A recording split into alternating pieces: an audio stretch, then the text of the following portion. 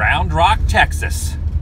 Starting the morning off right. Welcome everyone, Adam the Woo here. And there's something fantastic. Near this roundabout, the line is very long to get into Round Rock Donuts, home of one of the largest donuts on earth. It is true. Everything is bigger in Texas. It's my second channel, daily vlog channel. It's eating their way across Texas. TheDailyWoo. The drive-through line is completely insane. It is like a mishmash of vehicles stretching all the way around the building, and then up to the window. Good thing we're going inside. Of course, you could purchase a normal sized pastry, but when in Rome,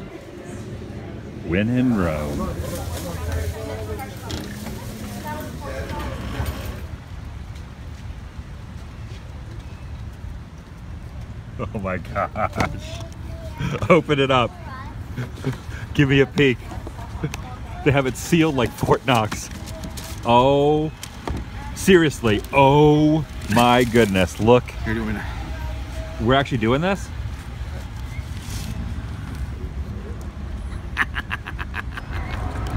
Oh, that's good.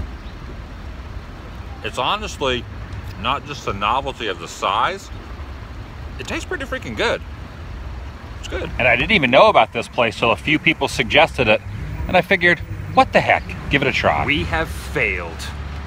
You failed me for the last time. Look at this. We only ate about a third of it. For health's sake, I think it's wise that we stop now though. Let's just put the top on it and end this experience. But huge thumbs up from me. What about you? This is amazing. That's one of the best donuts I've ever eaten. I think it might be wise to get gas ASAP. Drink it up. She was thirsty. Drink it up. You kind of just have to guesstimate on how much fuel is being pumped. Because look at this screen. It's seen better days. The Texas landscape. Moderately flat, but beautiful. And very foggy today. A little bit of fog on the horizon. The arrow is pointing down this road.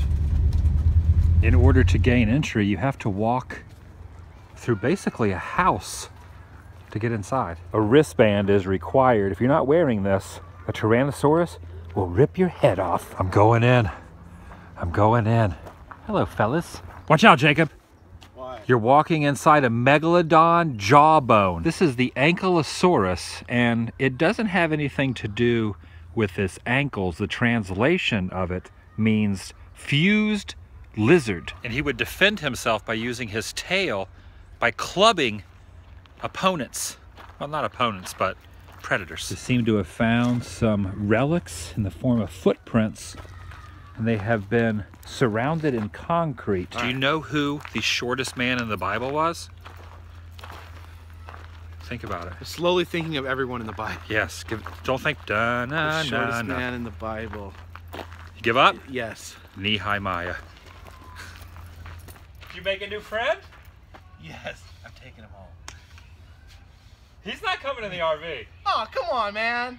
I love him. Of course, one of the more famous dinosaurs, Mr. Triceratops here. I wonder if his last name really is Triceratops. You know how certain characters like Donald's last name is Duck, Mickey's is Mouse.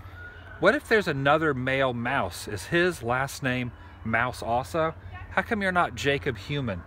How come I'm not Adam Human? You know, when I get home, I'm gonna go down to the courthouse and legally change my name To Jacob Human? Jacob Human. This place is definitely a lot of fun. Are you trapped? This dinosaur right I know. Well, see you later. Best of luck. Best of luck, buddy. One of the girls that works here said, you guys have to do the scavenger hunt. So we are on number 6 looking for the Allosaurus, the main predator of the Stegosaurus that's hiding in the woods.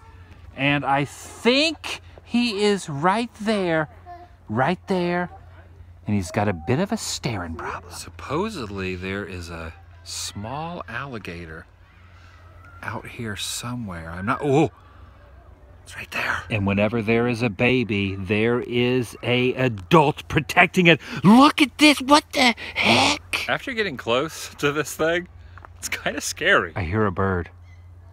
I hear a bird out here. So, what in the name of Hitchcock would be proud? Right below us here is the hatching of a Tyrannosaurus. This is a baby one. Hope the mom's not around anywhere, because if she is, you're in trouble, Jacob. You're in trouble. Hey, wait a minute. I'm not sure what's going on over here, but one has been decapitated. All joking aside, it was destroyed by strong winds on April 30th, 2016. There's his head.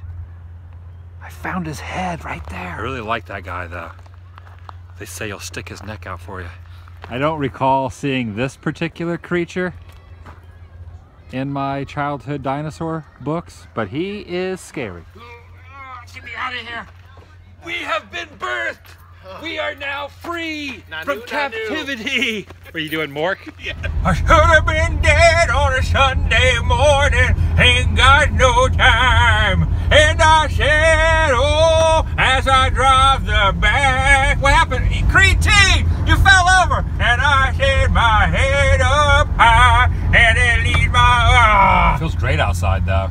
It's not cold. Just a little bit of coolness. A little briskness.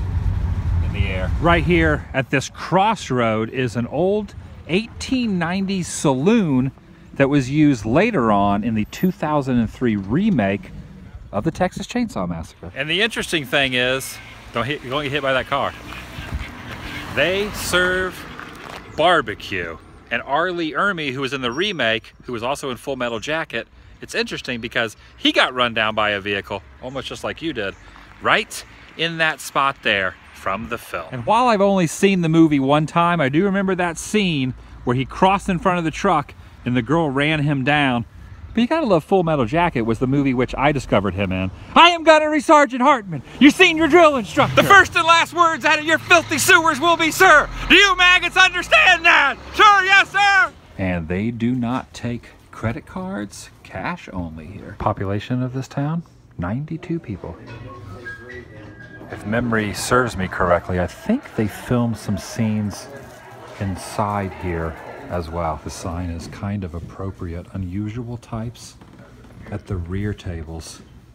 He fits right in. The sausage plate, please. Thank you. Y'all doing okay? All right, I got the ribs.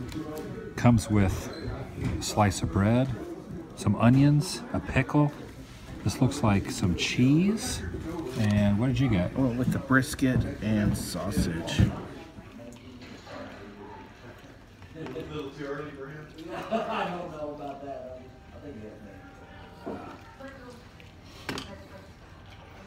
Judging by some of the stuff inside on the walls, the movie Secondhand Lions was also filmed in this area. The ambiance here has probably been my favorite so far. Very, like, it's almost like a little divey bar, so pretty cool. Food is good. I'm not the best I've had so far this week. I was kind of thinking the same thing. If I had to do the 1 to 10, I would give this place a 5 when it comes to food. But like you were saying, out of all the places we've been, out of the 4 spots, as far as the atmosphere and ambiance, this place, huge thumbs up. You go in, the bartenders are drinking beer, and then they go in the back, load your plate full of barbecue. Beef sausage, I'm becoming addicted to. It was something I've not had before. So I love the beef sausage here. I'm gonna give it a 6 because of the ambiance and the sausage. So 5 for me on the food. One thing about the food I didn't really appreciate was not having the sides. Yeah, I like mac and cheese. I like mashed potatoes and gravy. Here they just gave you kind of like pickles and very, very hot onions. Should also add in that there is no menu inside of there, and it's all locals. We were definitely the outcasts, but very cool experience. It is incredibly foggy, but you can see downtown Austin there on the horizon if you look closely. Hey, carpetbagger, I know Adam the Woo. I really don't. I know Adam the Woo, and you're no Adam the Woo. I mean, he's trying to, it just seems to me like the carpetbagger is trying to be more and more like Adam the Woo, okay? He is. Now he's doing the... You ready to roll? Yeah, I'm ready to roll. Before we were just... We're heading into a residential area. There's a house that has a museum inside of it with some really cool stuff, so we called the owners and made an appointment. They said, come on by. And this is it. You walk in, the first thing you see are a bunch of My Little Ponies and a fountain inside a tub, a decorative tree with fake flowers, and a pony wedged in one of the branches. I'm not really sure what the proper etiquette is. I mean, we're in someone's yard. Their car's parked right here. Do we knock on the door? Do we just go right in? Here you go. Thank you. There you go. Thanks, children. So this is my Titanic display, and it's sunk in April 15th, 1912. His last smoked cigarette with the telltale red lipstick. Really? That was the last cigarette she ever smoked? Yeah, it was rescued from the trash by a Mr. Atwick who serviced her hotel room. Oh my gosh, Marilyn Monroe's last cigarette. This is a lock of Elvis Presley's hair from Graceland, and now it's here in Texas. That is a pheasant shot by John Wayne. We got this off eBay, and the glue marks act as the signature. Oh. Someone selling it said that his uncle used to work on the set with John Wayne. John Wayne would play real-life cowboy in Alberta, Canada, shoot animals, then have them stuffed and give them away to people on the set. It's incredible that that is the last smoked cigarette from Marilyn Monroe. I had to come take a closer look. That's amazing. So that was at Disneyland, that leaf? It was. Was it on one of the attractions, or? It's from Chippendale's Ranger Station. Okay. It's made out of I plastic. had to climb the fence for it, but it had already fallen off. Should have been prepared like a rabbit or a deer. Forensics tell us that there is a high correlation between whiskey drinking and jackalope sighting. Hence the jackalope whiskey decanter. Oh, I thought you were going to say hence Dave Coulier. That's the flamingo's head. And it was treated with mercury about 100 years ago. So we have it set behind glass. Slightly disturbing. It is against the This is a narwhal tooth right here, But which is kings basically and queens, anyway, like thought a that it would unicorn neutralize and poisons. a whale combined. So- First public museum in America opened in 1789, Charles Peale's Museum in Philadelphia, and this is a doorknob from there.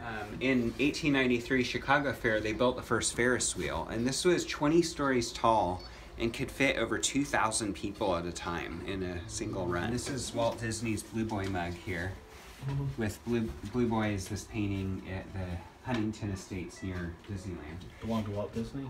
Yeah, and so at Disneyland, that's where, like, the Fiji mermaid that I told you about at Barnum, it really becomes this whole environment, you know, that you walk through. Everything is fake, and you know it's fake, but it's still fascinating and fun. They would encase tarantulas and scorpions. There's a rattlesnake head. This toad has a zipper on its stomach. There's a zipper on the stomach of that frog. Egypt, famous places in Egypt that were hand-tinted photos. Niagara Falls, and even like just kind of these comic domestic scenes and World's Fairs and such. It means that you're getting a spike in electromagnetic energy.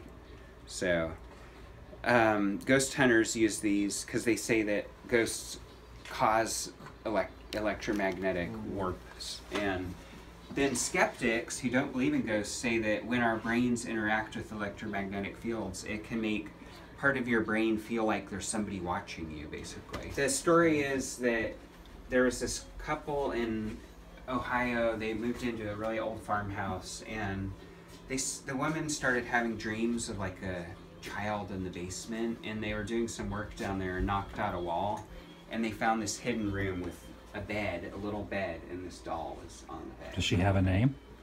No, we don't. So you got Robert the doll, but this one, Yeah, I this don't one know doesn't have a how name. Robert would know. You gonna show me the way? You show me the way around into the backyard? Lots of flamingos. There's some baby heads over here on sticks.